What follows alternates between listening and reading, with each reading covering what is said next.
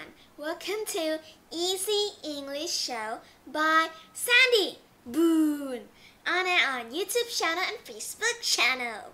Type Sandy Boon, Sandy and capital B-O-O-N.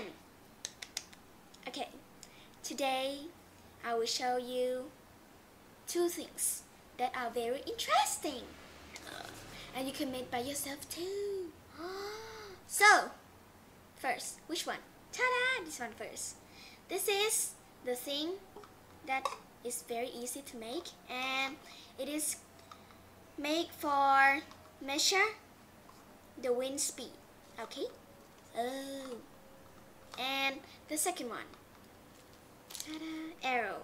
Okay? We call this one wind vane. Okay? Wind vane. So, this one is the direction of the wind. Okay, you see the arrow. Cool. Okay, so I'm gonna tell you how to make two of them. Okay, so this one first.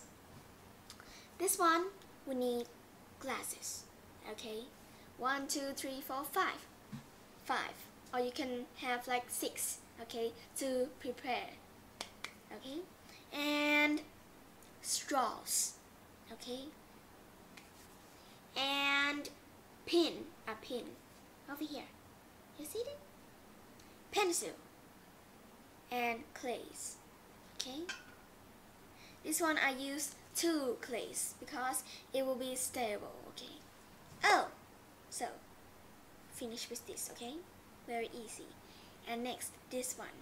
So paper. It has to be a hard paper, okay? So it's gonna be strong. So you cut the paper into this shape and the arrow shape. Okay? And then you put into the straw. You see? Straw, long straw. And you take the tape to make it become strong, okay? And pencil again.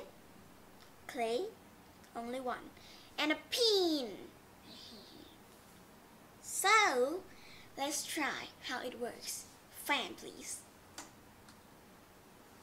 So this one I will move. Come on. Yeah.